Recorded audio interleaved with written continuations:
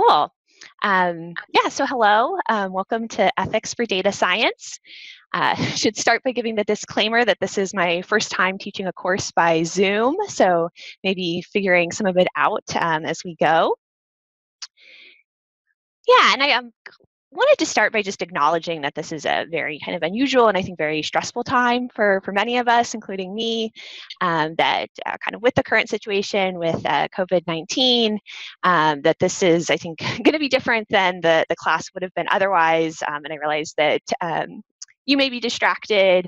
I'm distracted in certain ways. So just to kind of put that out there. And that I do really think your kind of health and safety are the most important things. So we've got, the kind of shelter in place order this week, kind of very new situation. Do want to note that I currently don't have any childcare, so you may hear my daughter in the background. I've also had less time to put into the course than I would normally. I'm also spending more time cleaning and sanitizing things. I hope you are as well. I'm going to try, I think, doing questions through the group chat. So if you do have any questions or comments, that's the way to go. And I will try using the breakout rooms later on in class for some small group discussion. Just if you're interested, I, together with Jeremy Howard, wrote a post about COVID-19, and this was 10 days ago, so it's already, I guess, outdated. But many people have said that they found it helpful in convincing relatives who weren't taking the epidemic seriously on why they should. And so I'm going to start with some ways that the coronavirus intersects with data ethics issues as kind of a just current events, kind of tying into the issues we'll be discussing in this class. So I'll kind of go through some of these current event issues, and then I will kind of back up and give you a little bit more context about the class, and then get into today's lesson.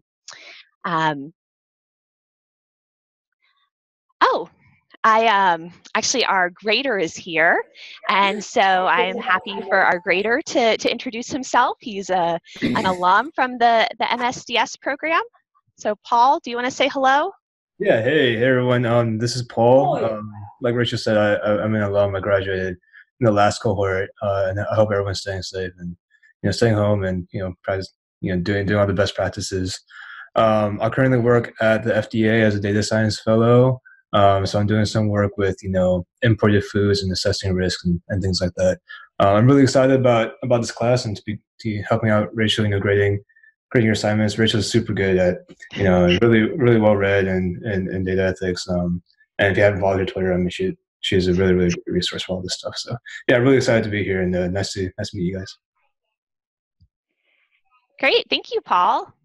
Actually, I just wanted to check, is the background noise from my daughter too much for folks? This is a noise canceling headset, but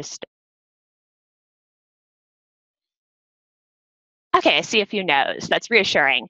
Let me know if the background noise ever gets kind of distracting. Nobody else needs to respond now. That was helpful. Thank you. And yeah, and thanks again, Paul. I'm really enjoyed having Paul in class last year, and I'm glad to have him back as a grader. So here, I wanted to talk about first this idea of an infodemic. So the WHO dubbed the coronavirus a massive infodemic on February 2nd. And an infodemic is defined as an overabundance of information, some of which is accurate and some which isn't, that makes it difficult for people to find trustworthy sources and reliable guidance when they need it. So we've kind of been really inundated with information, and some of it's great, some of it's not, and we're having to filter through. And it's kind of unprecedented, kind of the scale of this. So there have been several articles on issues of misinformation and disinformation. This is one I just read today on why coronavirus misinformation is out of control. Sharing what we've heard is how we process traumatic events, but that can be harmful if we end up kind of sharing things that aren't true. Last week, last week there was a list of coronavirus tips that went viral. Unfortunately, many of them were false. This was, I don't know if you saw it, the one about like taking a sip of water every 15 minutes or making sure you could hold your breath for 10 seconds. These things do not prevent you from getting coronavirus. They don't determine that you don't have it. Yet this was very widely shared, and it was not actually from Stanford, as it said. Another article, people on Nextdoor are freaking out about coronavirus. They have been spreading falsehoods, linking the virus to homelessness, eating meat, and using tea tree oil as a sanitizer, which you cannot do. Do not use tea tree oil as a sanitizer. So this is kind of in the news a lot and impacting a lot of people. Oops. All right, and so then I kind of wanted to bring up, because this actually made me think again about one of our readings for this week on mediating consent by Renee DeResta. And so in the article, Renee kind of goes through this history, and Renee is one of the foremost experts on computational propaganda. And even she's looked at it from a lot of different angles. She was very early on kind of involved in pushing back on the anti-vaxxer movement and studying the ways that anti-vaxxer propaganda spread. She also did the analysis on Russian interference in the 2016 election, and she's now at the Stanford Internet Observatory. But she talks about kind of historically there was a kind of a long stretch of time where, you know, in the US there were just 3 major US news networks, and it was widely agreed kind of what the facts about a situation were. And there were some good things about that, about having a shared sense of truth. Oh, hold on one moment. All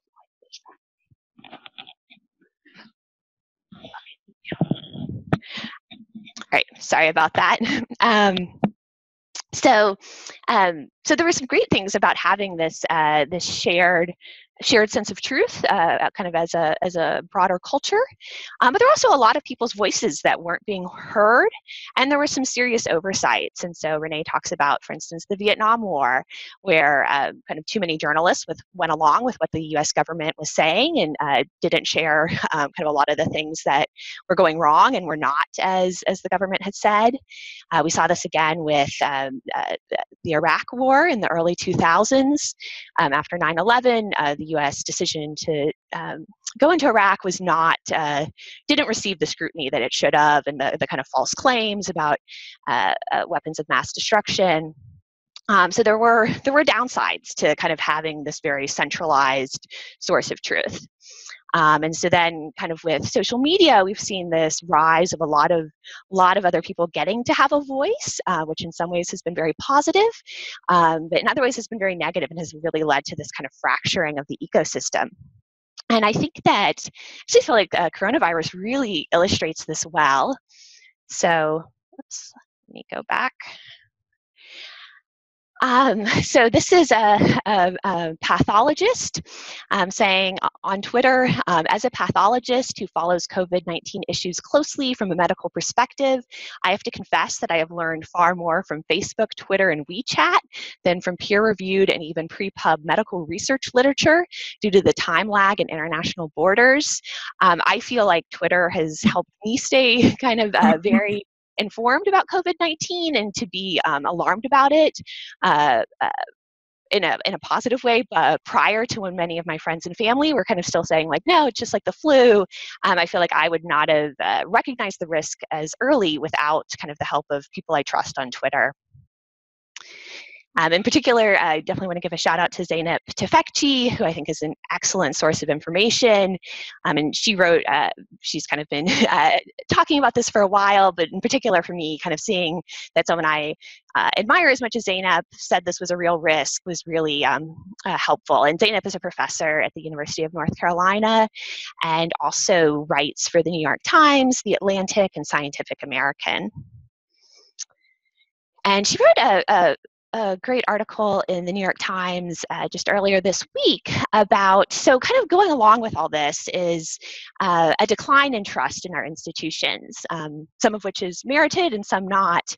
But kind of one example is in the United States, there have been a lot of messages to kind of tell people that we don't need to be wearing masks, even though the evidence that wearing masks is helpful seems pretty strong, and we can also see many countries in Asia effectively using kind of widespread mask wearing as a strategy for limiting the spread of coronavirus. And so part of what's going on in the US is we have a shortage of masks, and so sometimes the message is because, you know, it's a lot of media outlets and kind of government sources have said, oh, mask won't help you as an average citizen. And also all our healthcare professionals really need the mask. And people can tell the contradiction there of kind of, okay, why are they helpful for healthcare professionals and not for ordinary people? And this is kind of just one example of declining or undermining trust in saying something that is contradictory.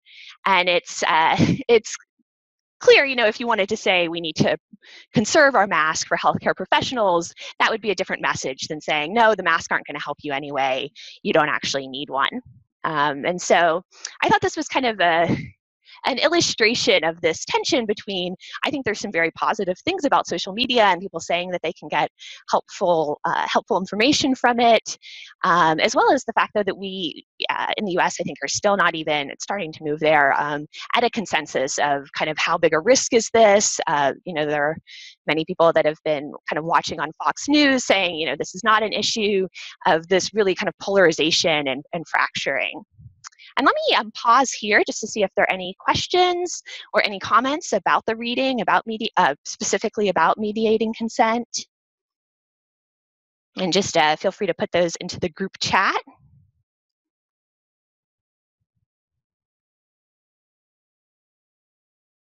Mm-hmm. There's a question, where can we find the PowerPoint slides? I'll probably post the video and share a link with you afterwards. Although I prefer to do it in video form so that you can kind of keep the context of the comments. Any other questions or any thoughts about the mediating consent reading? I'm going to get a sip of water too.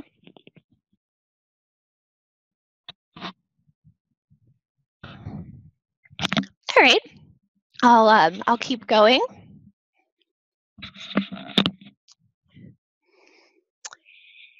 So this was an article, and this actually came out like a month and a half ago. I should note. So I taught a data ethics course for the certificate program at the Data Institute, and my material for your course has been kind of adapted from that. So in some places, you may see things I haven't updated yet because I am making some changes. Oh wait, there's a question. What's your view on Facebook's algorithm that falsely labeled coronavirus-related views as spam? I have to say, actually, I think I did not see that specifically. I'm not surprised to hear that that's an issue. I'd say these are really tough problems of identifying what is disinformation and not, and what is spam and not. And so I think there are kind of not easy answer. I do think, and even I think just this morning, Twitter announced that they're going to kind of stricter rules about coronavirus misinformation. But the fact that even right now, many government officials don't agree on what's true or not, and receiving conflicting information, that these are challenging problems. And this is not to let anybody off the hook. And I think blatant disinformation needs to be dealt with. There's also this issue that a lot of social media is at scale, and we'll talk about this more later, but it's hard. Like, an algorithm cannot effectively identify disinformation because that's a problem that involves a lot of context. And so we'll come back to that, but I think there's not an algorithmic solution, and I think there are problems with kind of trying to do things very cheaply at scale, which is the business model for all of this. So good question, and we'll kind of return to those themes. Yeah, so this article, Control F in Building Resilient Information Networks, was actually, this is at least 5 or 6 weeks old because I included it in the previous class. But there, and Mike Caulfield is an expert who studies digital literacy, and there's an assigned reading profiling his work. So he shared this example with a tweet that here it's got over 3,000 retweets and 4,000 likes, claiming, this is false, but it claimed a husband and wife Chinese spy team were recently removed from a level 4 infectious disease facility in Canada for sending pathogens to the Wuhan facility. And this is something, and then it linked to CBC, which is the Canadian Broadcasting Company, which is a reputable news source. And so he gives kind of what he calls like a 30-second way to check, like, hey, is this legitimate? And that is to click the link and then use Control F to search for words like spy, threat, etc. And he discovered that the only time threat shows up in this article is to say that there is no threat to public safety. The article did not say what the tweet was claiming it said. And he offers this as kind of a quick 30-second check. Because a lot of techniques that were taught historically about checking information focus on kind of like much longer analysis, but it's like if you give someone, like a 30-minute method to check each tweet they see, they're not going to do it. Nobody has time for that. And so it's better to do a quick check. You're not going to catch everything, but to get in the habit of checking quickly is better than not checking at all. And if you give something kind of overly complex. He also cited a 2011 study that 90% of web users don't know about Control F for searching. And so this is something that is a very, very useful technique. So the article, so I shared an article or had a required reading on kind of this profile of his work. And in it, Caulfield is quoted as saying, people have been trained in schools for 12 years. Here's a text, now read it and use your critical thinking skills to figure out what you think about it. Professional fact checkers do the opposite. They get to a page and immediately get off of it. And so I think this is difficult because what we learn in school is often about kind of analyzing a text within that text, whereas really you want to go to another source and not spend too long on the particular source you're fact checking, and also to not be overly reliant on your critical thinking skills, because often we're not going to have the domain expertise needed to adequately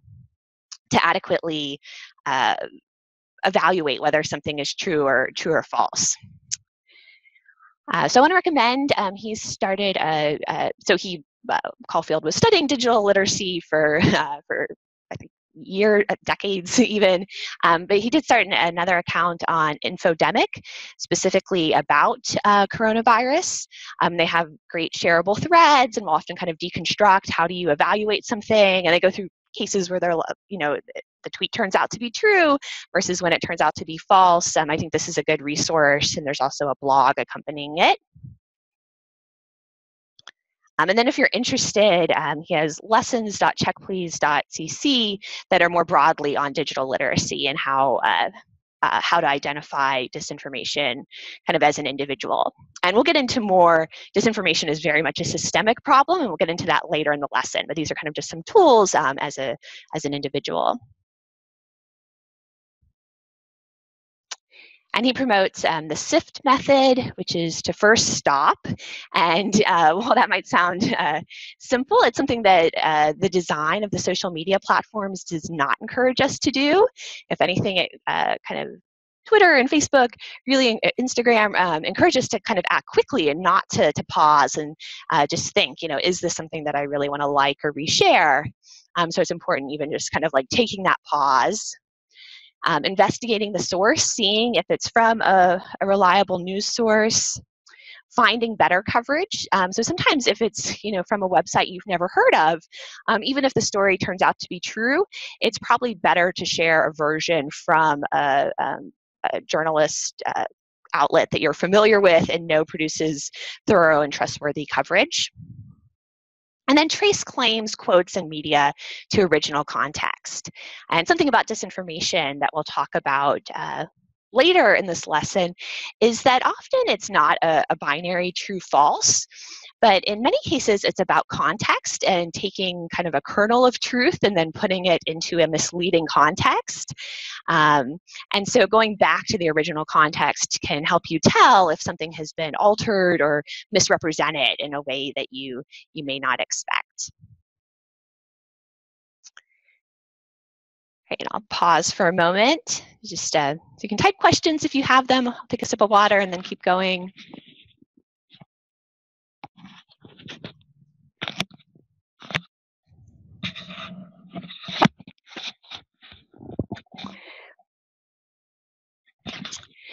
Okay, this is an example that a student in the certificate course found.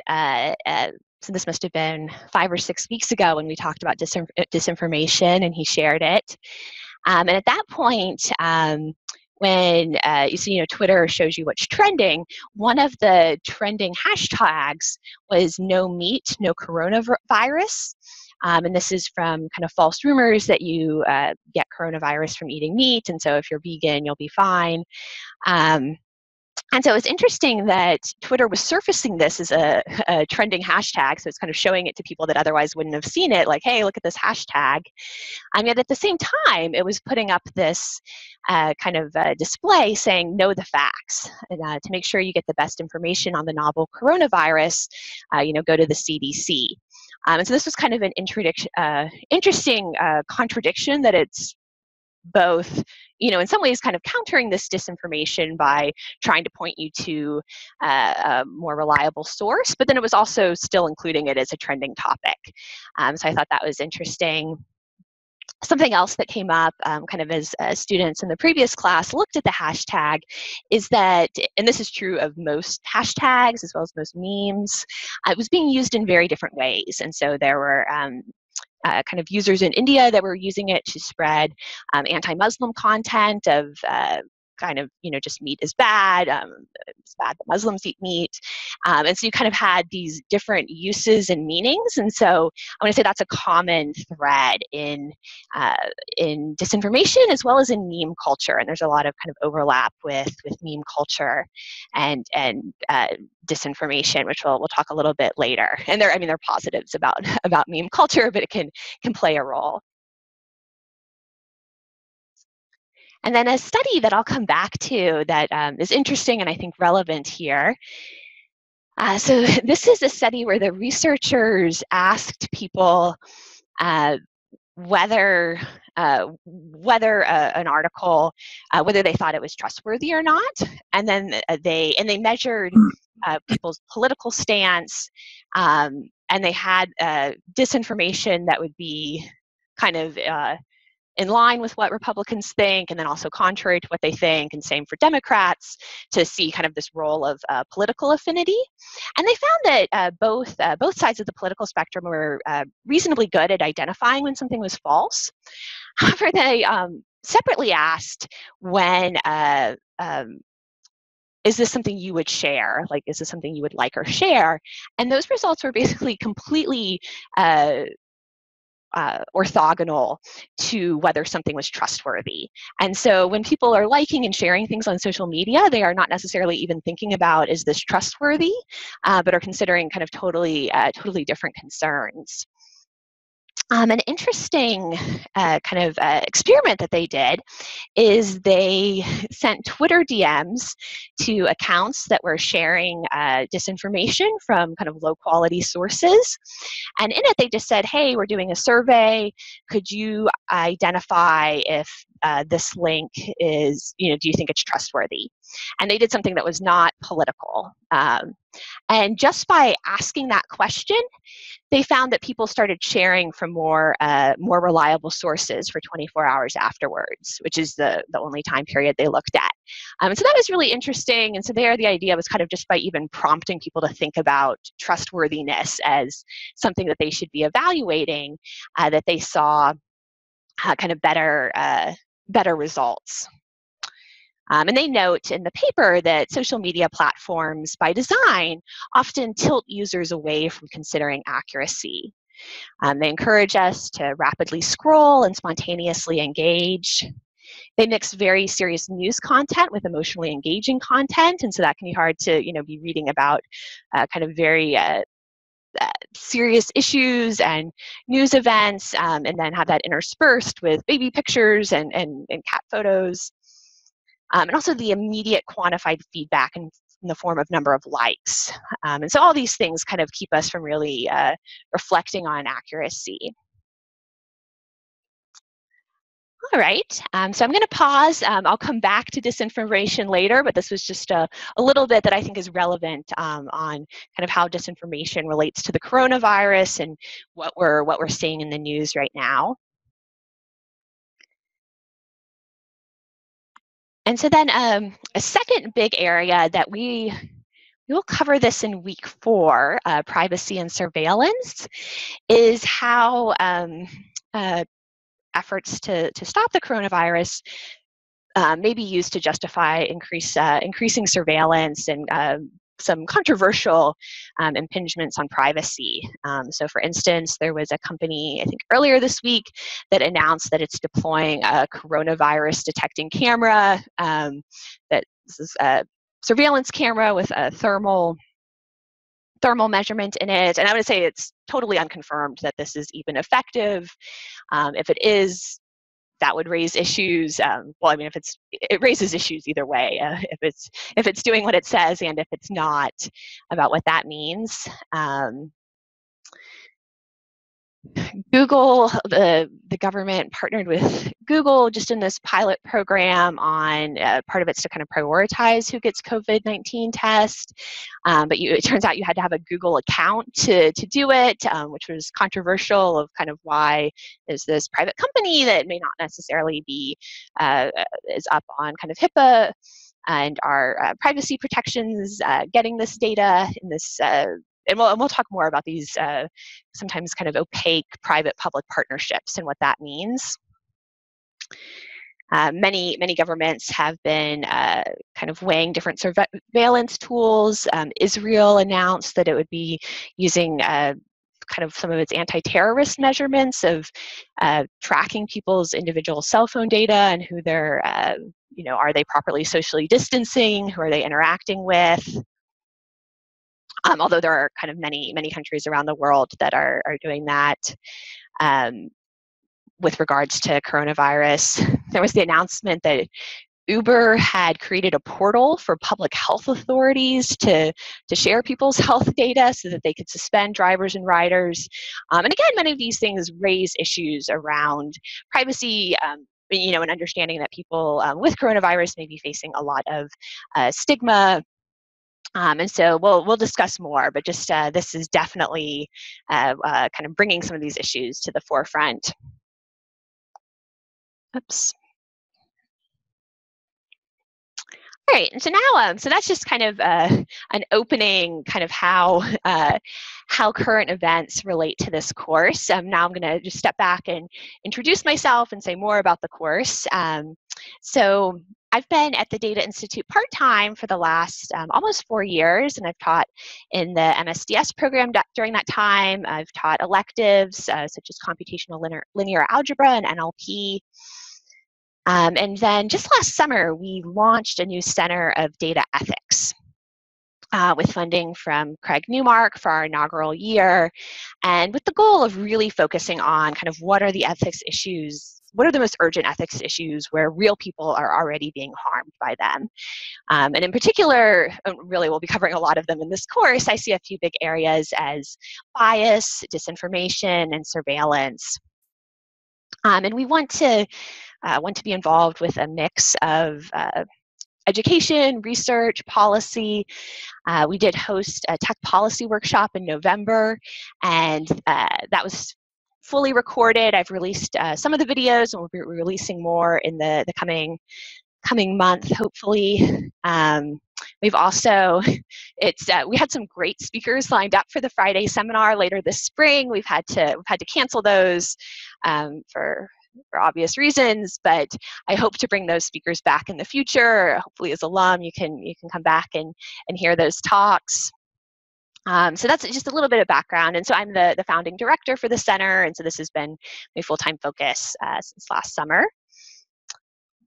Oops. Let me move the group chat. Okay.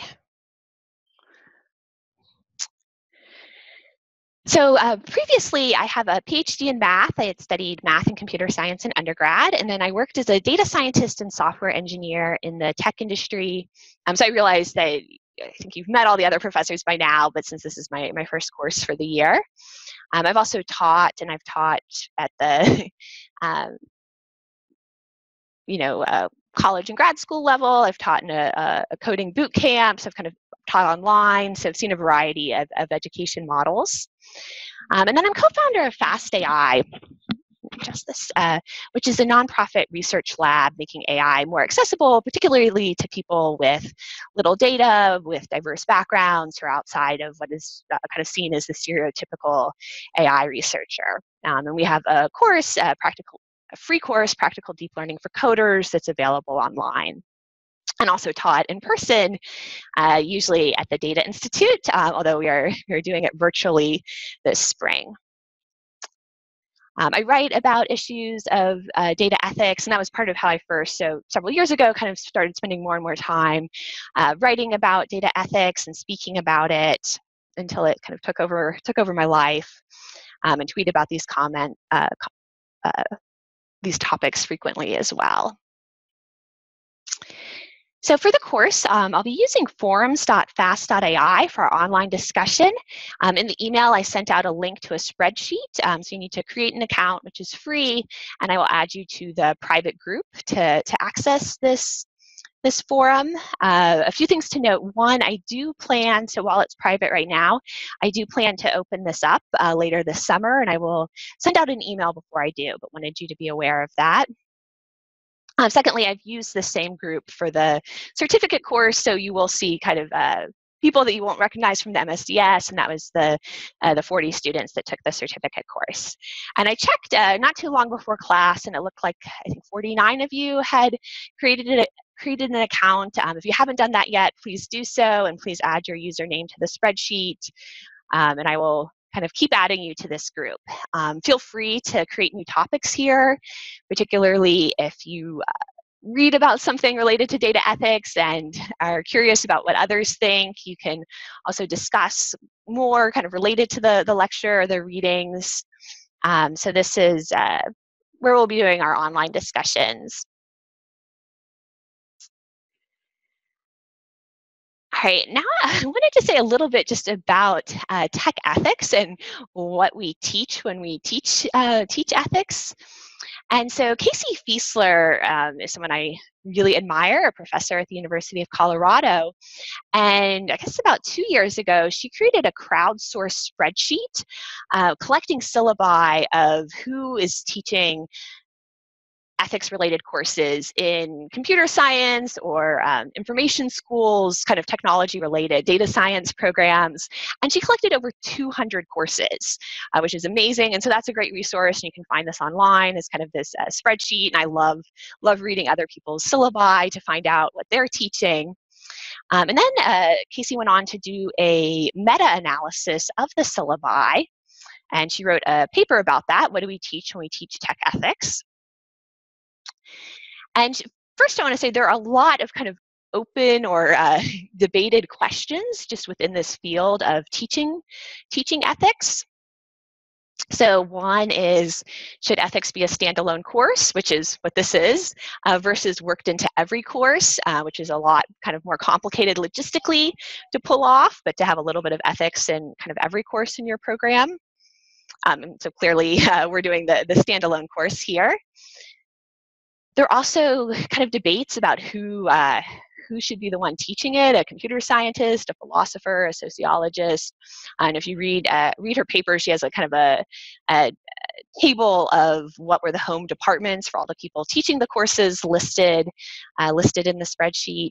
And here it is. Let me move the video. So where was the course home and the instructor home, and just look at the variety here. So there's computer science, information science, philosophy, communication, science and technology studies, engineering, law, math, business, really, really wide range. And then what topics to cover? This is such a broad field. So here is a list of some of the topics that can be covered. Law and policy, privacy and surveillance, philosophy, inequality, justice and human rights, AI and algorithms, social and environmental impact. I'm not going to read these all because it's too much. AI on robots, work and labor, cybersecurity, and so this is way more than you can cover in any one course. You can probably tell, but these are all important topics. What learning outcomes? And so this is the area where there was kind of the most agreement, in particular, being able to critique, and I think that's kind of critiquing products and design decisions, spotting issues, making arguments, improving communication. These all showed up kind of repeatedly in a lot of the syllabi. So this is a little bit kind of encouraging that here there is kind of some common skills being taught. And then I just am going to share one quote from the paper. Our analysis reveals a great deal of variability across tech ethics courses in terms of the content taught. However, the lack of consistency of content is not surprising considering the lack of standards in this space and the disciplinary breadth of the syllabi we covered. And this is not necessarily a bad thing. And I think she goes on to say that we can kind of potentially learn from each other and see what different groups are doing. But this is an incredibly broad and interdisciplinary field. So for our course, here is a list of what we'll be covering: disinformation, bias, and fairness. So I like to kind of start with really kind of practical case studies, and then we'll go back more to kind of the foundation of ethics and kind of, what even is the study of ethics. I do try to focus on kind of practical tools you can use. I hope that this will be useful to you in your future workplaces. Privacy and surveillance. Who, how, and why problems get scoped the way they do, our current ecosystem, and by that I mean the tech ecosystem, so certain attributes of venture capital, of how tech companies operate, of things like hypergrowth and blitz scaling, also the reliance on metrics. And so these are kind of patterns that show up across the industry that have helped kind of create some of the situations that we're in and are important to understand. Algorithmic colonialism, so when you have companies from one country kind of operating in other countries, often with not much understanding of the local culture, and then kind of next steps in how to keep going with this. I should also note, so the previous course I taught was 6 weeks long, and this one is 8 weeks long, although the class periods are a little bit shorter for this. So I currently have week 7 and 8 listed as to be decided. I think that we're going to kind of run over on some of this, but I will kind of keep you posted on what I add. Oh, quick question before we move on from the overview. Will we only be using the FastAI forums, or will we also have a Slack channel? I would prefer to only use the forums, in that the forums have much better search functionality. I think a problem with Slack is that you can end up kind of having the same conversation again and again because it's tougher to search. The forums automatically even when you start creating a topic, will show you similar topics to make sure that your question's not already answered. And I think they kind of create something that lasts longer. Although you all are welcome if you, let me know if you would want a Slack channel just for yourself. I think I would prefer to keep most discussion on the forums, I'll say. Another question was, who are the type of people that took the Intro to Data Ethics certificate? That's a great question. It was a really diverse group in terms of background, which I loved. So we had software engineers and data scientists in it, but we also had product managers, we had grad students from a few different fields and different programs, people and a lot of people were kind of bringing, we had a few people that work in kind of medicine or patient-related fields and were interested about health data. We had people that had worked in trust and safety. So it was people that had worked at nonprofits. So it was a very broad group, which was pretty interesting. Another question, is this more like a philosophy class? Learn more about problems rather than solutions, which may not exist yet. It is, yeah. So I try to offer, I call them steps towards solutions in each lesson, but many of these problems are so kind of complex and also relatively new, or at least new to be getting this kind of widespread attention, that there are not good solutions yet, which can be really really dissatisfying, I know, because I want better solutions, and I often people ask me like what they can do, and I will tell you suggestions. There are definitely things you can do, but often they are not, in fact, they are not full solutions, which I know can be discouraging. And on that note, I read an interview with Julia Angwin from last year, and Julia Angwin was a senior reporter at ProPublica, and she helped create the field of algorithmic fairness. She worked on the investigation of the Compass recidivism algorithm 4 years ago. And what she said was that she thinks we're really in the early stages of diagnosing the problem. And if you look at something like the Industrial Revolution, hold on a moment, I'll be right back.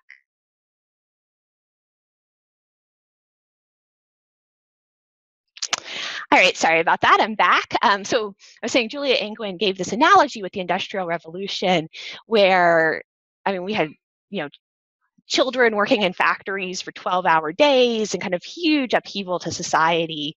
And she says, it really took a few decades first for journalists just to kind of get a scope of what the problems were and do all this diagnosis and muckraking and kind of bring attention to these.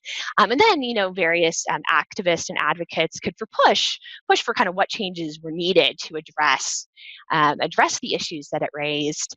And so she said she feels like kind of we're still in like this earlier stage with a lot of the data ethics issues that have arisen, where we're still even just figuring out how do we accurately diagnose and describe the problems. So we'll talk more about that. I do try to give some practical steps, but yeah, there is the solutions are not fully there yet.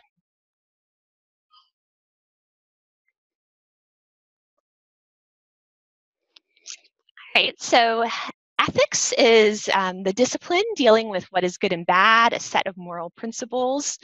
As I mentioned in lesson 3, we'll come back more to kind of ethics and what are some common kind of ethical philosophies. Ethics is not the same as religion, law, social norms, or feelings.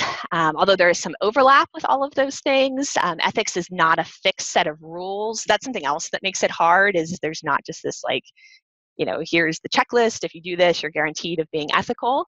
But there's a lot of ethicists talk about this idea of moral wisdom and kind of the need to, over time, build up your moral wisdom in evaluating problems. Ethics is are well-founded standards of right and wrong that prescribe what humans ought to do. And then it's also the ongoing study and development of one's ethical standards. And I think we'll read these later if you did want to kind of peek ahead of just to even know kind of what are the foundations for this. There's what is ethics and an overview of ethics in tech practice. I'll be using a lot of resources on this topic from the Markula Center at Santa Clara University.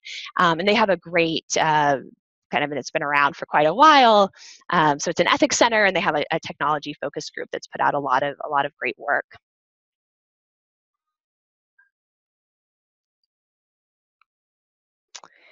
All right. So now I'm going to get into, so that was all kind of just a prelude. I'm going to get into disinformation. And looking at the time, I think maybe we'll go ahead and take our 7-minute break now. since this is kind of a natural stopping point. So it's 12:46. So come back here at 12:53, and we'll continue and kind of get into disinformation. And feel free to type in any questions or comments you have in the meantime. Thanks.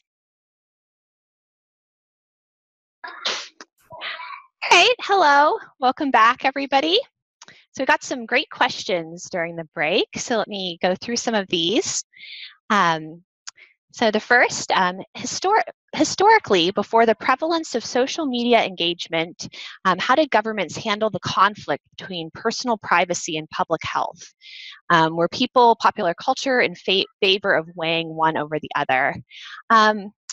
I mean, so one thing to note is that historically we didn't have enough data kind of to do the types of surveillance that we can do now.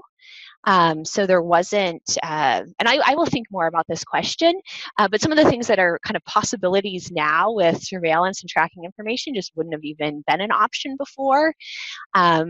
There were issues, so you can think about in the United States, this is not about public health, but kind of about supposed public safety, where the 1940 US Census results were used to place Japanese Americans in internment camps. And we'll talk about that more later, but there people, and I think that was very unethical, kind of this decision was made of, let's use this data in a way, and actually at the time the 1940 census was taken, it was illegal for the data to be shared in that way, but the US changed its laws during World War II.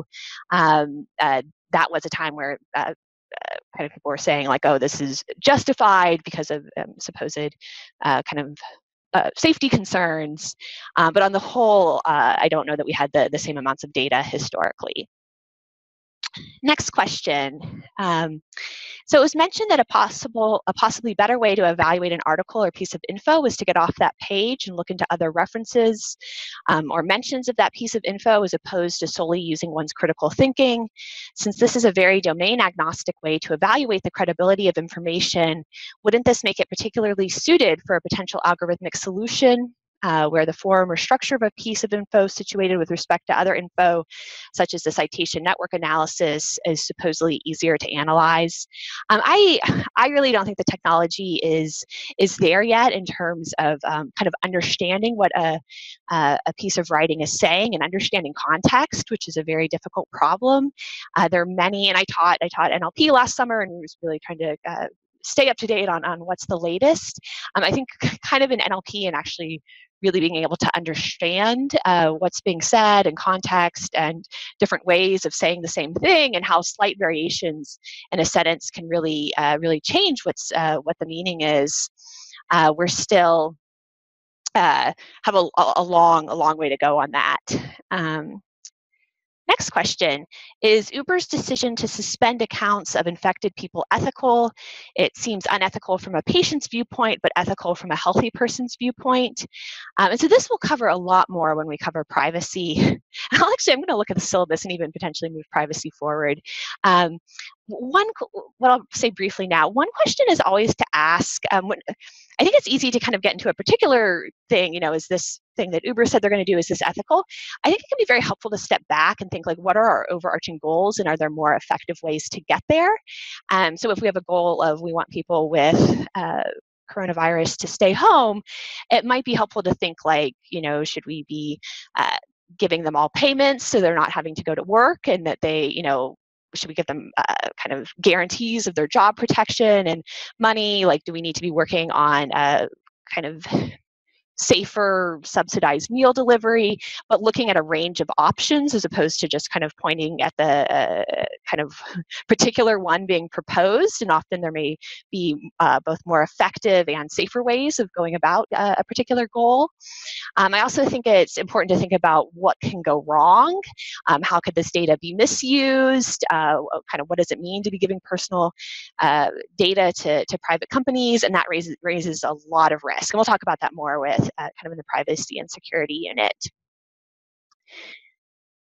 Next question, do you believe it is possible or advisable to try to come up with an algorithmic or automated solution for fact checking, identifying disinformation?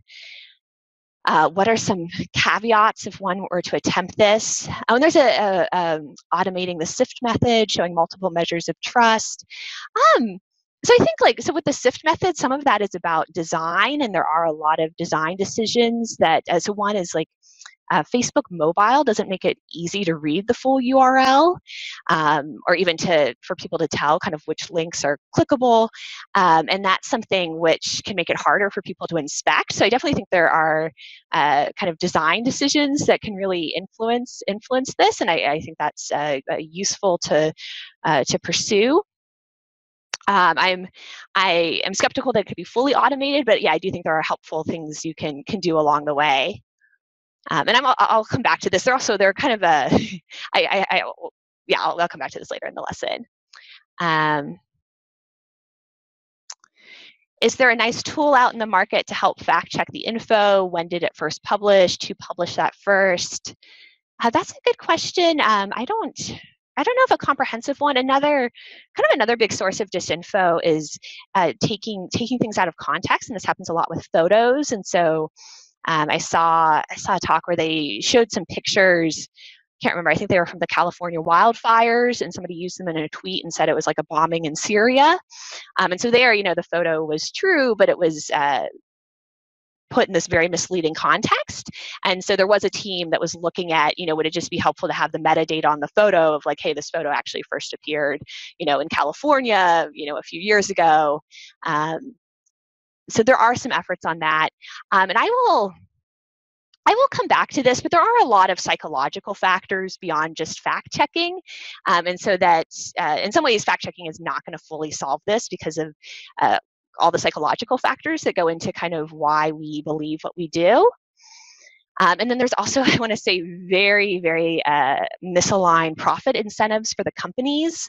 And so I think the profit incentives are a really kind of underlying issue that we will talk about more. More questions. Would it be considered as misinformation if there is no accepted ground truth?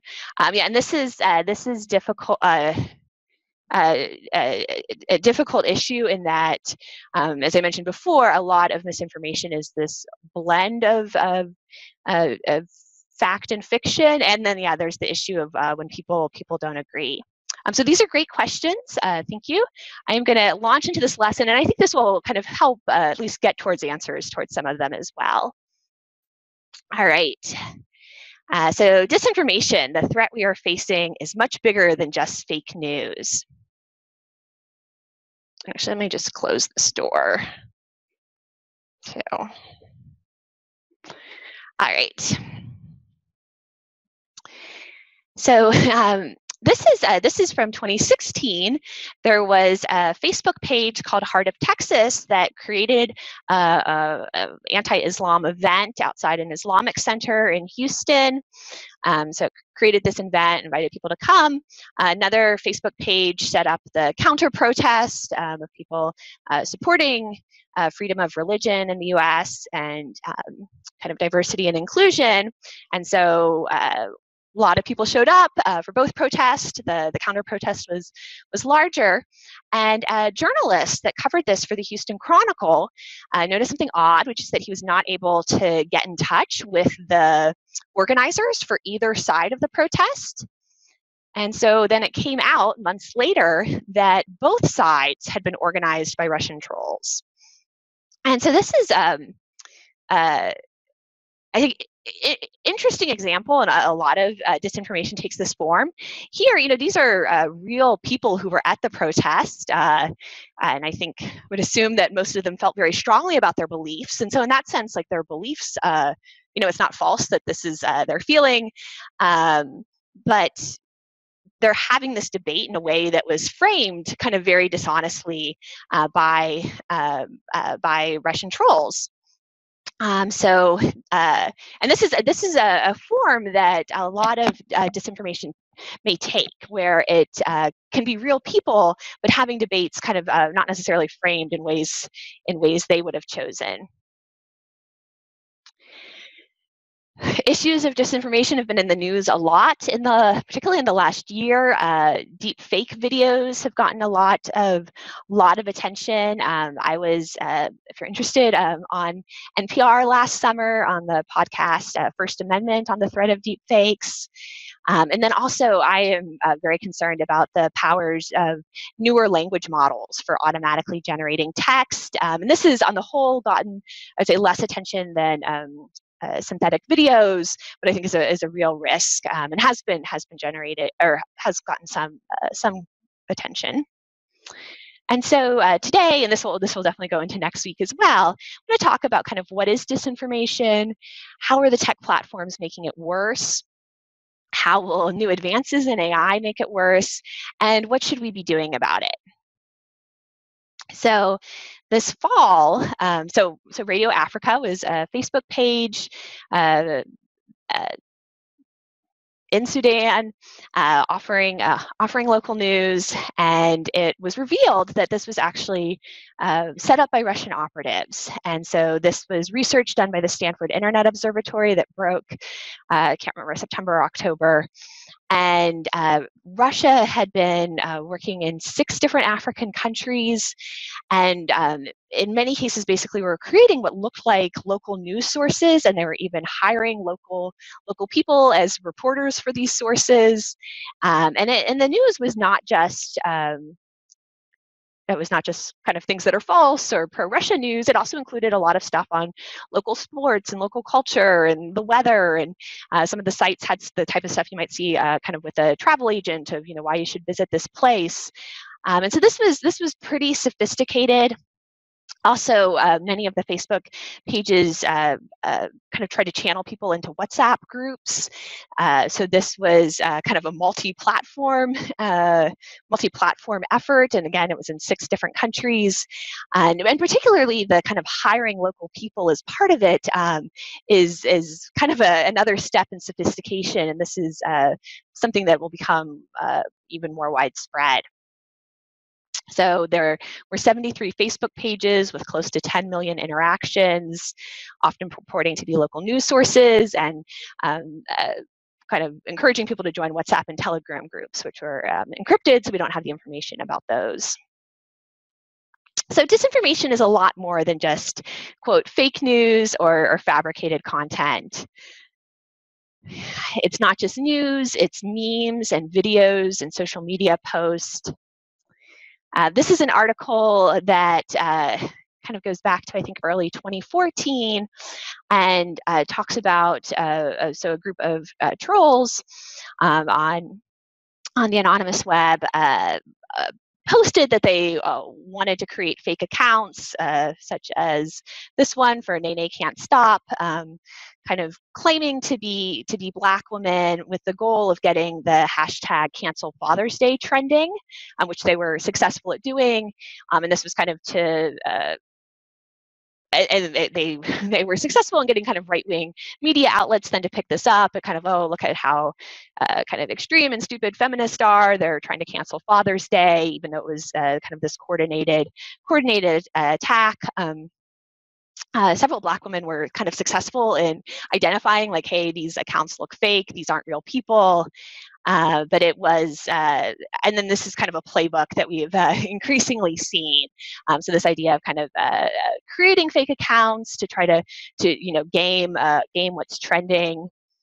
This also, I think, captures, this is true of a lot of memes. There are things that, I'm sure to some of the people doing this is, a joke. There are probably different levels of irony. There are people that are taking it very seriously. But this really kind of does have an impact on how we see each other. So disinformation includes rumors, hoaxes, propaganda, misleading content, misleading context. Most of it is misleading, not fake. And so these notes are from Claire Wardle of First Draft, who has been studying disinformation for a very long time, and definitely recommend following her. And she talks about how the term fake news has been co-opted and used to attack the press, and so she advises not using the term. And then let me pause and see if there are questions here. All right.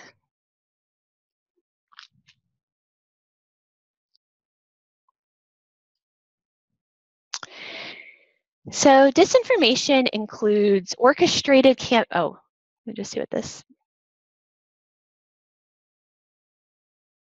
Oh, I was just noting that Scope switched to calling things junk news instead of fake news. That's interesting. I didn't know that. Disinformation includes orchestrated campaigns of manipulation. And so something to keep in mind is that I think often we talk about things in terms of individual post, is this particular post disinformation? But really kind of you need to think more broadly as this kind of orchestrated campaign that may involve kind of many posts and be multi-platform and many, many different actors. Which is what we saw here with this Russian operation in Africa. We also need to think of disinformation as an ecosystem. So again, it's not just some kind of single post or some single article that's false, but it is this whole ecosystem. And so Kate Starbird is a researcher at University of Washington. You should definitely be following her. And in fact, she studies specifically disinformation during crises. So this is kind of a very, very relevant time. And I think this goes back to, she studied kind of the Boston Marathon bombing. That was 7 or 8 years ago, of kind of how do rumors start, how does disinformation spread. But so something kind of she shared was this interesting, so this was looking at a group called the Syrian White Helmets, and it's kind of very controversial of, are they helpful, good, they're doing humanitarian work, or are they kind of this colonialist kind of practice? And she's looking at Twitter, kind of who's retweeting different information, and the pink are people that are against the white helmets and think they're bad. Blue is kind of in favor or positive about them, and showing kind of who's retweeting who. And she said most of the people tweeting about this seem to be real, genuine people who seem to be who they say they are. However, it was interesting to look at kind of what sites they were tweeting from. As you see, YouTube.com is a big one up here. However, the box is covering Russia Today, the Russian state media, and as well as Sputnik News, another Russian media org. And so it can be kind of just even seeing where things are being tweeted from, but it's kind of this whole ecosystem. And she also talks about a kind of a common issue we have is where the same article or same information is often posted online from many different sites. And so when people go to search something, they may say like, hey, 5 different news sites covered this, but it's really just the same article showing up again and again, which can also make it kind of harder to tell, is this something that many people think, or is it just coming from this kind of one source that was echoed? And she writes about kind of how disorienting it was to just even study this. And I think there was a question about getting at the ground truth and kind of what is the ground truth about the white helmets. So Claire Wardle talks about this idea of the trumpet of amplification, which is how information kind of can spread from platform to platform. And so many things kind of start on the anonymous web, and then they get picked up by closed groups such as WhatsApp. As a reminder, WhatsApp is owned by Facebook. Telegram, Facebook Messenger groups. From there, they might spread to conspiracy communities on Reddit or YouTube. Again, a reminder that YouTube is owned by Google. Then make it to more mainstream social media, Facebook, Twitter, Instagram, and then get picked up by professional media and politicians. And I think we're increasingly seeing where you don't even have to make all these hops, and things can go kind of straight to professional media or politicians picking them up. But this is something that makes it really difficult to address disinformation, because it is multi-platform, and sometimes groups are taking advantage of the different rules across different platforms. Let's see, I don't know.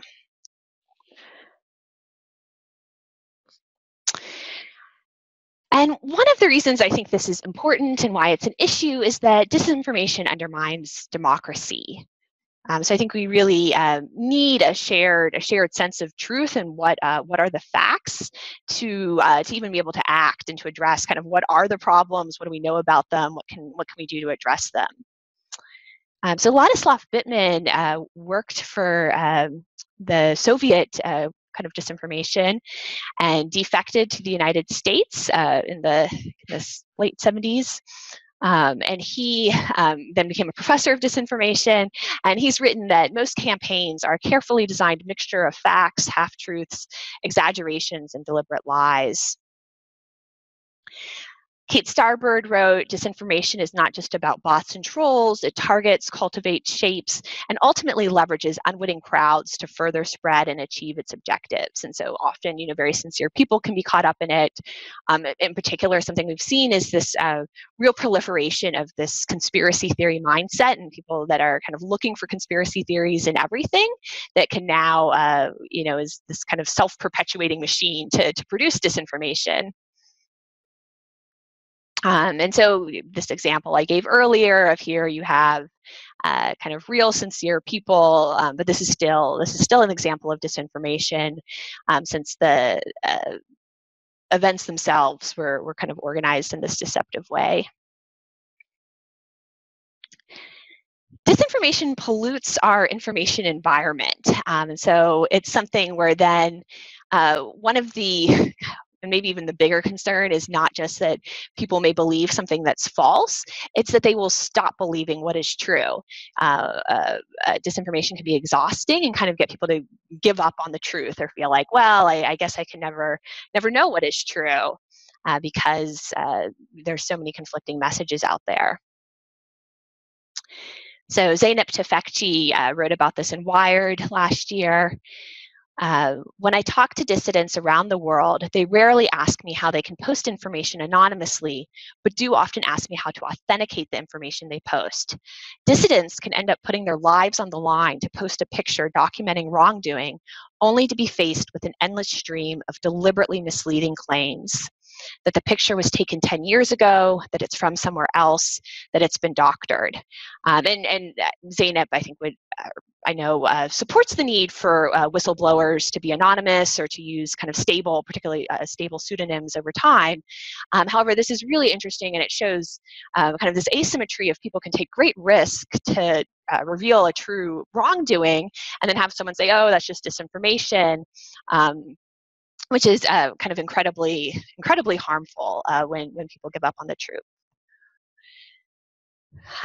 Censorship now works by flooding with information, by causing distraction, by causing confusion, by creating doubts and just this question mark and shadows so that you really can't figure out what's going on. And to me, this is almost the opposite of whistleblowing. This is whistle drowning in confusion and distraction. And so here she's kind of talking about when you leak kind of huge reams of documents where it's not clear kind of what the message is. And so it's, and people can kind of read there, and so this happened with Hillary Clinton's emails, where, there wasn't a clear message of, definitely like the public needs to know about if there is something kind of alarming, but this was more people can make kind of all sorts of conspiracy theories through this massive documents. And this is a real change in the nature of information. For most of history, kind of information was much more limited, and it is only, I think, really with the web that we have moved into this stage where there is just these massive amounts of information, and that's changed what censorship looks like, as well as kind of what disinformation campaigns look like. So she refers to this idea of hack and leak. We also saw this with ClimateGate. I don't know if you remember longer ago, where these emails were hacked from a bunch of climate researchers. Experts agree there was not anything actually controversial or wrong about what they were doing, but people kind of created this narrative of, these climate researchers are so dishonest and are doing shady things with the data, which is an example of this called narrative laundering, where you take real documents, these were real emails, and build a story on top of them. There have been warnings, Renee DiResta has warned, we'll see probably increasingly people mixing fake documents in with large dumps of real documents. This apparently happened there were cyber attacks on anti-doping agencies, and they released kind of all this information from them, and apparently some of that was false. So these are really kind of large areas for concern of kind of how the form that attacks can take. All right, I'm just going to get a drink of water.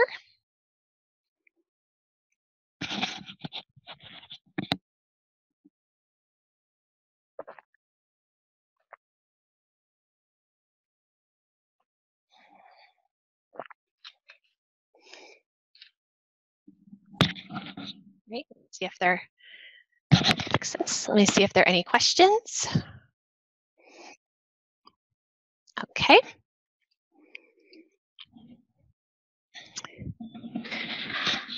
All right, so that's kind of some background on disinformation and what forms it takes. I'll just say one more thing about kind of modern censorship, going back, that it really often involves also kind of flooding all of us with information. And so even though people from a wider variety of backgrounds are able to try to get information out there, particularly through social media, because there's so much information out there, it can be harder for us to even find kind of what is important, or for someone to find an audience when they have something noteworthy, just since we're so inundated with large quantities of information. So now I want to talk a little bit about how the tech platforms kind of unwittingly often incentivize and promote disinformation. And this is in their design and architecture, their recommendation systems, their business models. So it's kind of really baked into it. So this is not just not just about bad actors posting disinformation, but about kind of what's rewarded by the tech platforms, and how do they kind of encourage us as users to behave as well. So Guillaume Chazlot is a former, has a PhD in AI and was a former engineer at Google and YouTube. And he has been very outspoken, and actually included his reading as one of the assigned readings about how conspiracy theories can be really promoted by recommendation systems. And actually, I'll kind of mention that about the reading first. He, showed that kind of if you're trying to maximize watch time on a platform, telling everybody else that other platforms are lying may increase the amount of time people spend watching your platform, but it's bad, kind of bad for society. And so he has been monitoring YouTube externally through his nonprofit that he founded, AlgoWatch. And he produced this graph last year of, so here the x-axis is number of channels recommending a video, and y-axis is log of views. And you see this kind of extreme outlier that was being highly recommended, even though it wasn't necessarily the most popular thing at all. All right, so sorry about the interruption. So YouTube, where was I? Okay, yeah, so I was showing this extreme outlier of being highly recommended. This was Russia Today's take on the Mueller report, even though it wasn't even necessarily something that people loved watching. And so, and this was picked up by the Washington Post. This really suggests that Russia Today has perhaps gamed YouTube's recommendation system, which is not, I think, not surprising. And I wrote a blog post about this, which actually I should link to. David Uminsky and I then expanded into a paper that was accepted to EDSC, and I'll maybe post that on the forums, about some of the problems with metrics. And we'll cover this more in lesson 5. But anytime you are using metrics that are super important, people will try to game and manipulate them. And so this is something that I think is going on kind of with all recommendation systems. Let me check for questions. Oops. All right, no questions so far. That's fine. All right, then I talked about this paper earlier. I thought this was interesting, just kind of about the psychology of people when they choose to share things on social media are not necessarily even thinking about, hey, is this trustworthy? But they might be thinking like, what resonates with me emotionally? What fits with my group? And there's a lot about the design of the platforms that encourages us to really scroll and spontaneously engage. It does not encourage us to pause and reflect. The platforms often don't encourage us to leave their platform and go to other websites. They mix very serious news content with emotionally engaging content. And then they give this kind of immediate quantified feedback in the form of number of likes, which really then can influence kind of how we behave, what we post. Because I think there's kind of this inherent everyone likes getting more likes, and it's hard not to then let that start driving behavior.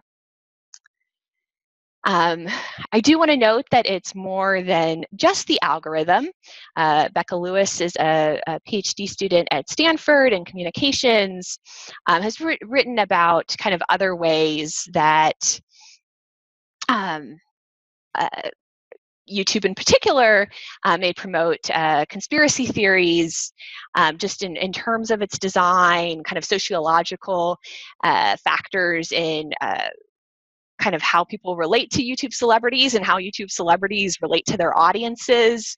But there's a lot about the ecosystem, and that no technology, we'll talk more about this later, no technology is neutral, and there are always kind of things about the design that will encourage certain behaviors. And so I thought this was an interesting paper. So our online environments are really designed to be addictive, and this is part of the underlying model of ad revenue, of kind of the more time we spend on there, the more ads we're shown, is more profitable for the platforms. The incentives focus on short-term metrics. This is true with metrics in general. Often it is much harder, I think, to measure kind of long-term impact, complex long-term relationships. And so those things tend to be neglected, and metrics, and we even see this with kind of like the focus on quarterly earnings in the corporate world, that it's harder for companies to consider or prioritize the long-term impact of their behavior. And then the fundamental business model is around manipulating people's behavior and monopolizing their time, and I don't think that all advertising is inherently bad, but just it is this kind of business model that's really driving a lot of the decisions that are made on how to structure the platforms and what they do. And we'll talk more about this. On the note about addictive, kind of the addictive nature, Zeynep Tufekci uses an analogy of kind of an automated cafeteria that is learning to kind of add ever more sugar and salt and fat into foods and kind of shove them in our faces without us even asking for them. But to really, and these are things that in the short term we may want. It's like, oh, someone's shoving French fries at me, that's super appealing. But the platforms don't always give us a good way to think about, like, hey, long term, how do I feel about this? Is this the decision I want to be making? There's something, I think in the short term, it's often, easier to read kind of clickbait type articles, and they're kind of pique our interest in the short term way. Whereas, reading long form journalism that the reporter spent months and months investigating and had to talk to many sources, that's something that could have kind of a better long-term impact on us. But it's a hard decision to make in the moment, particularly when the platforms are not at all designed to support us in making those decisions. Renee DiResta used this slide in her talk at MozFest in 2018. Our political conversations are happening on an infrastructure built for viral advertising. And so there's kind of this real misalignment there, like what is good for viral advertising may not be good for having nuanced political conversations. I'll check the chat again. Take a drink of water.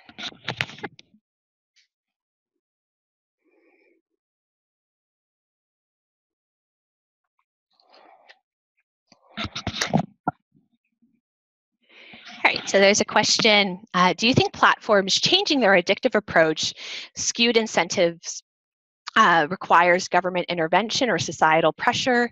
Both. How do you affect change? So this is a big question. I do think it will require government intervention, particularly around the profit incentives. I think as long as it's kind of so profitable to be doing what they're doing, they're not going to be able to make significant changes.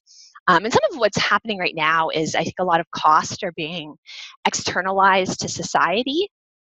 And so, this is something we saw and still see to some extent with kind of the environment of, if a factory can kind of dump all its pollution in a lake and make huge profits, that's something where they have externalized their negative costs to the rest of society while they get to keep the profits.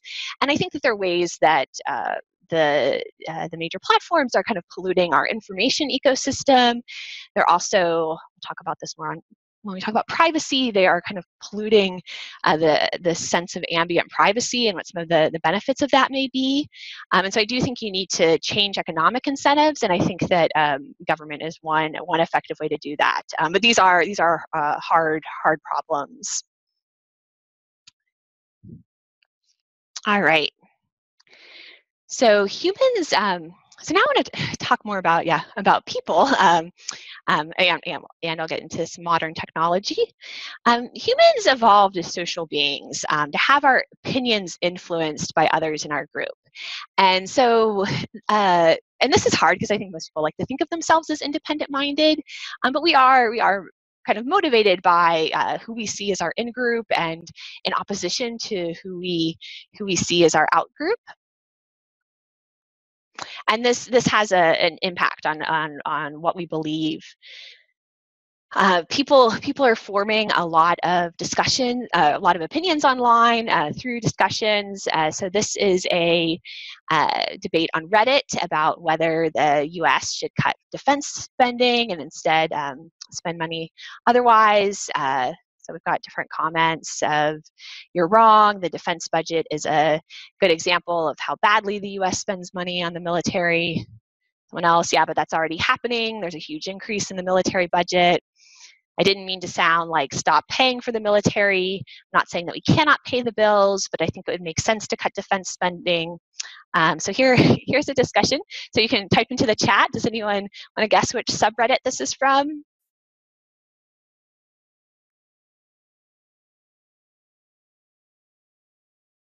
Any guesses?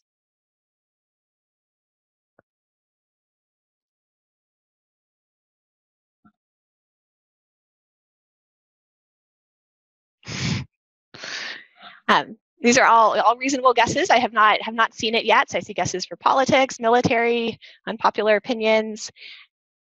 Give one more moment, and then I will say it.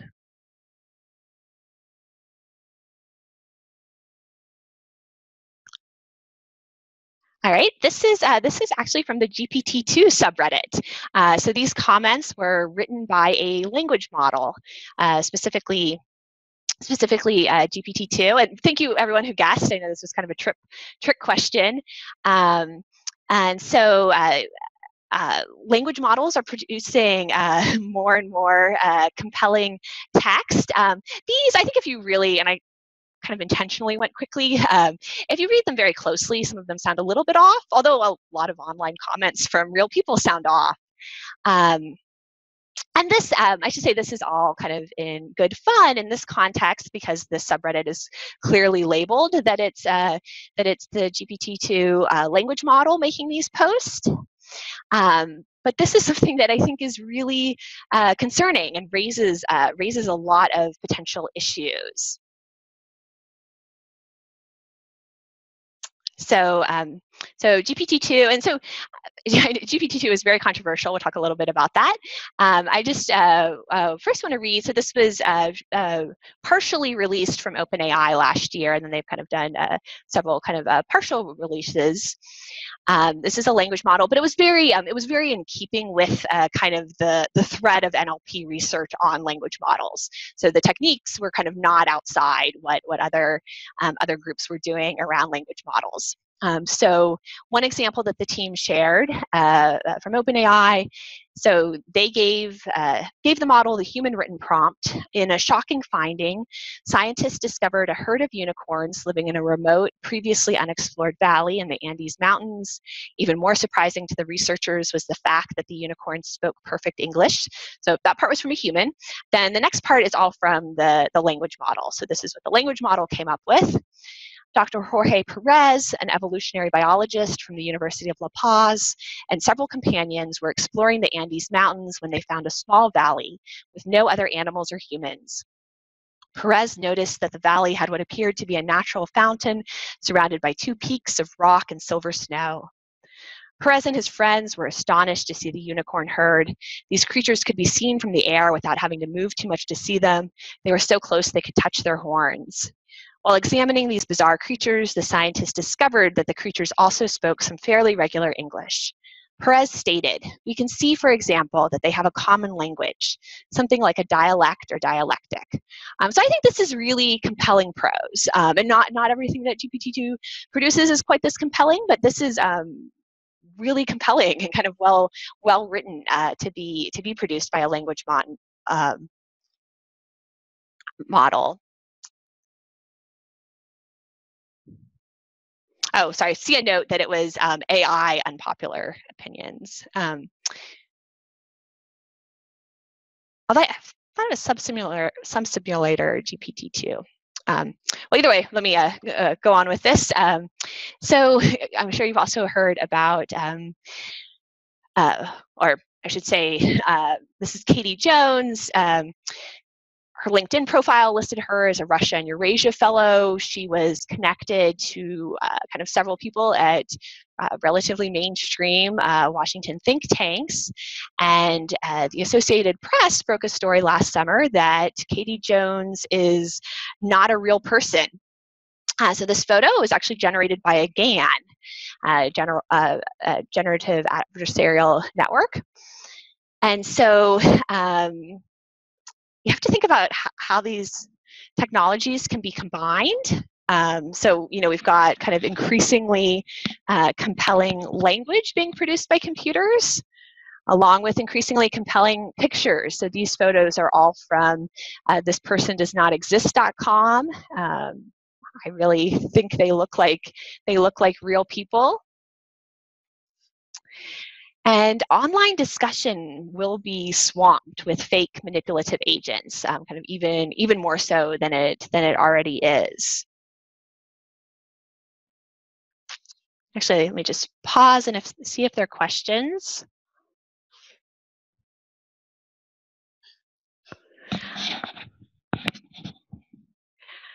Okay, so oops. All right, so so this is from so in 2017, the FCC was considering repealing net neutrality, and they opened up for comments to see, do Americans, how do they feel about net neutrality? They got a lot of responses. Millions and millions of responses that were opposed to net neutrality, saying, well, yes, let's repeal it, including these listed here. And I'll read you a few. Let me move this so I can actually see it. Individual citizens, as opposed to Washington bureaucrats, should be able to select whichever services they desire. People like me, as opposed to so-called experts, should be free to buy whatever products they choose. Citizens, rather than the FCC, deserve to use whichever services we prefer. And so you might detect a pattern, which has hopefully been color-coded here, that this is kind of a Mad Libs style, where there's certain things that go in the initial green blank. Citizens, people like me, individual citizens, something different for the kind of coral-colored spot as opposed to or rather than. And then there were some choices for the orange spot. And so you can see these are kind of very, very formulaic. And so this comes from data analysis done by Jeff Cow. And he found that more than 1 million of the comments wanting to repeal net neutrality were likely faked. So these were being submitted as kind of real individual comments, but they found kind of followed this clear formula. I should note that Jeff Cow is now a computational journalist at ProPublica. And he wrote a fantastic blog post on this, which I recommend reading. It's a great analysis. So first of all, after clustering comment categories and removing duplicates, he found that less than, so basically 3 to 4% of the 22 million comments were truly unique. This does not mean that they were all fake. Many of those come from, there are kind of automatic templates you can get to email in, kind of in support or against an issue. However, this kind of mail merge Mad Lib style was definitely deceptive. It was an attempt to make things seem unique when they weren't. And there seem to be likely multiple other campaigns like this. And so even though more than 99% of the truly unique comments were in favor of net neutrality, if you looked at the overall kind of overall thing and not taking these into account, it would seem like most of the submissions were against net neutrality. And so this was a great analysis. However, this was done in 2017, which, well, it may not seem that long ago. In NLP years, that was a very long time ago because we've had such big advances in NLP since then. And particularly, we did not have sophisticated language models back then. It would be far harder to identify this type of campaign now if someone was using a kind of one of the newest versions, such as GPT-2, of language models. Actually, I'll check the chat again.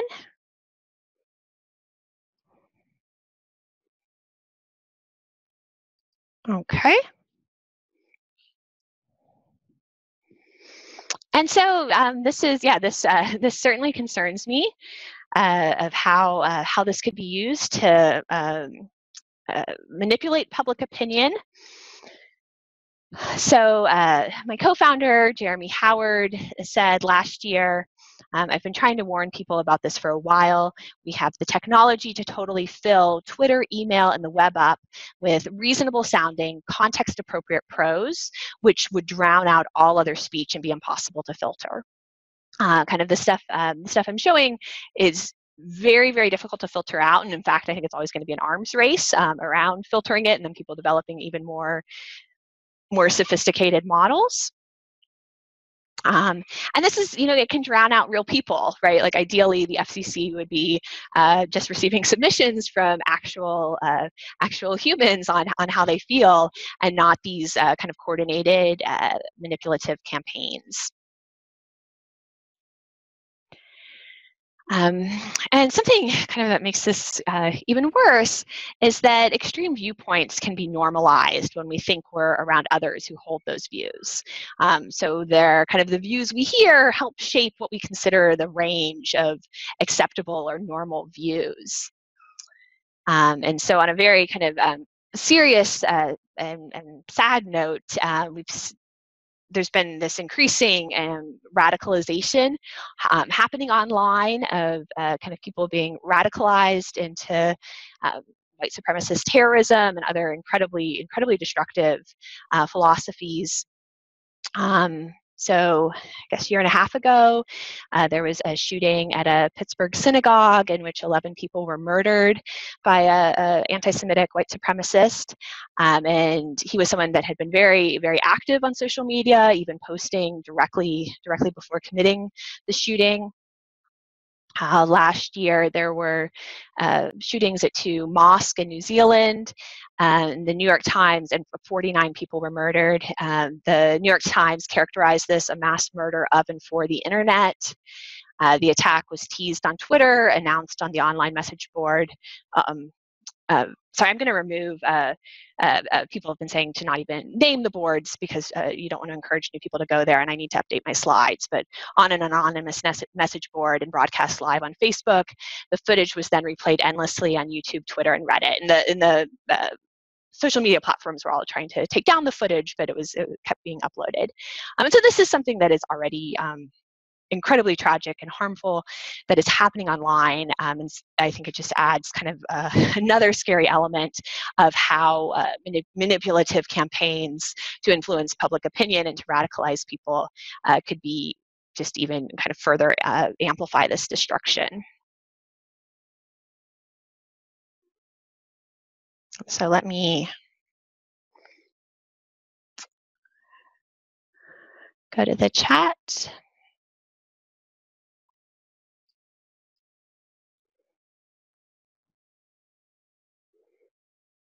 Oh, okay. This is a great question, and I'm going to get there shortly. What happens when there is no perceptible difference between real and fake prose? Are there efforts of digital signing of content to verify its origin? So yes, this is something that experts that I respect have proposed, that we need digital signatures. In particular, Zeynep Tufekci wrote about that in Wired. And she uses this analogy, and I'll have this in a later slide, of, a long time ago, like if you didn't know if someone was still alive, they could like hold up a photo with the day's newspaper, kind of proving they were alive on that day. And already with Photoshop, that doesn't make as much sense anymore. But how can we kind of verify? And so she says we need to move to verification systems. Oren Etziani, head of the Allen Institute on AI, wrote a great article on this on HBR last year that I think I quote later, but that's one effort. And I'll talk about some kind of other proposals towards solutions, but I do think that's a promising one. Let me just keep an eye on time. So we have about 6 minutes left. Actually, I'll pause for a moment to see if there are other questions. We will continue this next week, and next week I'll get into kind of steps towards solutions. So maybe I'll just briefly show you. So we'll come back to this. So I have this section on what should we do. I will come back to this, but in more detail next time. Basically, a few approaches. So there are efforts to detect fakes and disinformation, which is an arms race. And that's not to say that we shouldn't do it at all, but to be mindful that that is not going to fully solve our problem. And in particular, if you're familiar with GANs, the idea is you have kind of two different models that are both kind of using the feedback from the other to get even better. And so your model that's generating fakes can kind of use the feedback from the detector to get even better at generating fakes. And that's part of why this will always be an arms race. There's also responsible development tools. So I'll recommend Aviv Ovadia, who does kind of research on this, of if you're a researcher, so if you're working on something like Adobe's Photoshop or anything to develop synthetic videos or deep fakes, what are the responsible ways to do that that will hopefully, at least, like, again, this is not going to solve it, but limit some of the misuse. Then I do think we need to address the broader ecosystem. So I talked about these misaligned incentives of how kind of it's so profitable to do the wrong thing, and so addressing that as a kind of underlying problem.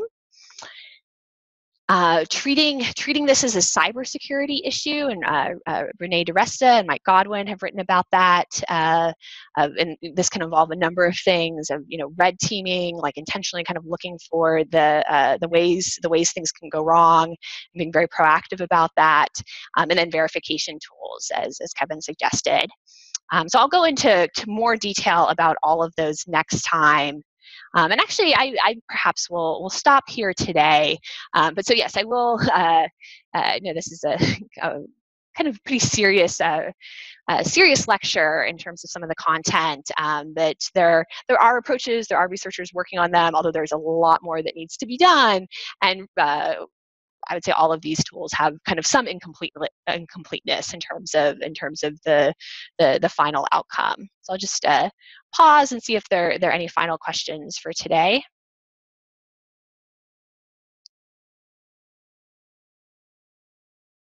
All right. So I mean, feel free to reach out to me during the week. Definitely, if you have not created your account for the forums yet, please do so. Feel free to start a topic to discuss any of these issues that you're interested in discussing. I will share the recording of the presentation with all of you, because I believe this was recorded. I'll post that on the forums as well. See that as a question. Yeah. Thank you, everyone. And yeah, while I'm sad that we can't be together in person, even though it's absolutely the most responsible thing for everyone to be keeping their social distance right now. I hope that we can really have a kind of good virtual connection and discussion about all of this. So thank you.